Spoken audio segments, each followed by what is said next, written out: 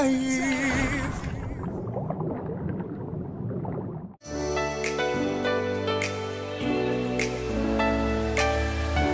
Sea turtle o pawikan ay isang marine reptiles. Majority of their lifespan ay ginugugol nila sa ilalim ng dagat di tulad ng ibang land reptiles. Pero bilang mga air-breathing reptiles, kailangan nilang umahon sa dagat upang huminga. Isa ring dahilan ng pag-ahon nito sa dalampasigan ay upang magparami o mangitlog. At alam nyo ba na nakadepende sa temperature ng nest kung magiging male o female ang sea turtle hatchlings? Kapag ang mga itlog nito ay na-incubate sa nest na may 81.86 degree Fahrenheit, ang mga hatchlings ay male. Pero kapag 87.8 degree Fahrenheit ang temperature ng nest, ang mga hatchlings ay female. Sa ilalim naman ng dagat ay kayang pigilin ng mga sea turtles ang paghinga depende sa kanilang level of activity. Averagely, kaya nilang hindi huminga hanggang 45 minuto hanggang 1 oras. Pero kapag ito ay nagpapahinga o natutulog, kaya nitong tumagal sa ilalim ng dagat mula 4 hanggang 7 oras. Ayon pa sa pag-aaral, kaya pa nitong umabot hanggang ilang buwan kapag ito ay nagha-hibernate. Ang mga sea turtles ay hindi kayang mag-retract o pumasok sa shell nito di tulad ng mga freshwater turtles. Pero ano nga ba ang ginagampanan ng mga pawikan sa dagat? Alamin sa Wonders of Creations. Here are the 5 wonders of sea turtles. Number 1. Sea turtles maintain marine habitat. Isa ang sea turtles sa mga large species na kumakain ng mga seagrass.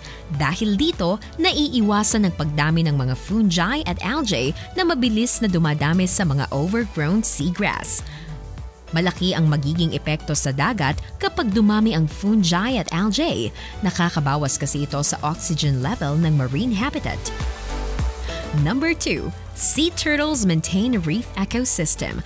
Ang mga pawikan, specifically ang hawksbill, ay nakatutulong para mabalanse ang coral reef system sa pamamagitan ng pagkain ng mga sponges. Nakakatulong ito upang maiwasan ang pag-dominate ng sponges sa reef communities. Pag dumami kasi ang mga sponges, liliit ang espasyo para sa mga corals na isa sa mga most important marine ecosystems. Number 3. Sea turtles balance the marine food web. Ang mga pawikan ay top jellyfish predators. Nakatutulong sila na mapanatili ang tamang dami ng jellyfish sa karagatan.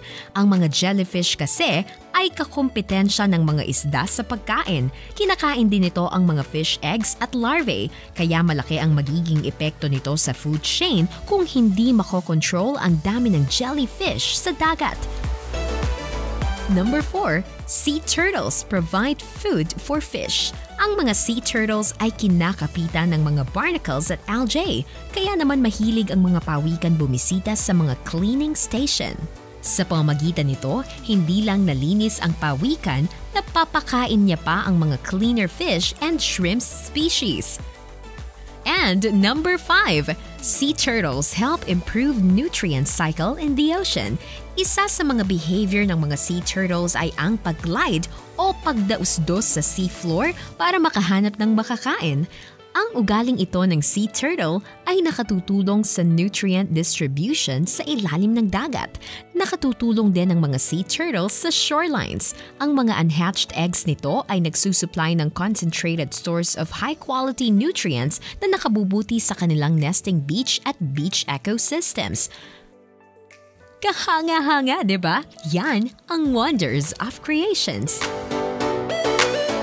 Subscribe to the Dive YouTube channel and be updated on our latest diving adventure. Sila the dive.